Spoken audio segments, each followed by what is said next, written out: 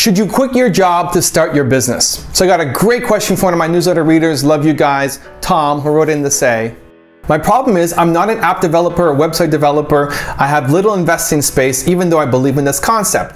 I'm in a doubt to start the business myself or sell the idea if it's possible. Can you please give me advice in the reality of this idea? Can it work? I've just got offered a good job and to support my children and my wife, I accepted it. That being said, I'm afraid this idea will stay an idea. Greetings, Tom from the Netherlands. And Tom went into a little bit more detail about what his idea was all about and the restaurants he was targeting as his customers.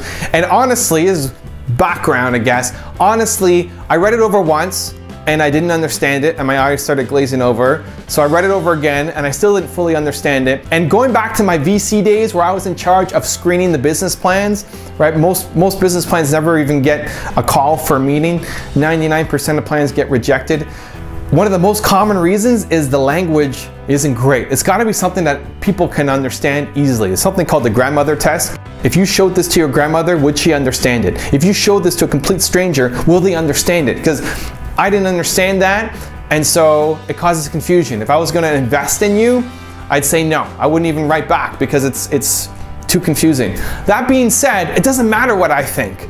Right? You're not asking me to invest in your business. It doesn't matter if I think this business is gonna work. What matters is, do your customers think it's gonna work? What you need to do is start talking to customers. Start talking to these restaurants and see, do they like this idea or not? Because I can tell you it's the greatest idea in the world, and if no restaurant ever picks you up, you're not gonna make any sales. You're not gonna build something great. So go start talking to customers. Now, you just got this job, you have a wife, you have children, that's awesome. A lot of people say, you gotta quit your job, you gotta jump in, be an entrepreneur full time, burn the boats, go all in, attack it, you know, have no lifelines and make it so important to you.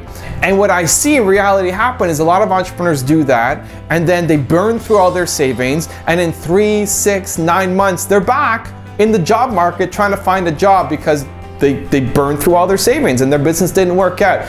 I actually have 2 Zugas dedicated just to this. The first is on working to learn and the second is on creating a startup plan.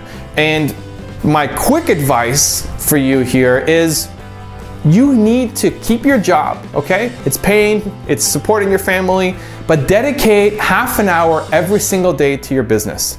You need to find half an hour every single day to devote to growing your business, to talking to restaurants, to finding an app developer, to building your website, to seeing if this thing is gonna work or not. Half an hour every single day. You have to make the time, right? If you can't make half an hour every single day to focus on your business, then you don't deserve to have a great business. Your wife needs time. Your kids need time. Your job needs time. If you don't have time to focus on your wife, you don't deserve to have a great wife. If you don't have half an hour every day to focus on your business, then you don't deserve to have a great business. You need to find that time. And it's not 2.5 hours a week, okay? Half an hour every single day. If you do an hour one day, you still do half an hour the next day. You don't give yourself a break. You gotta commit to it.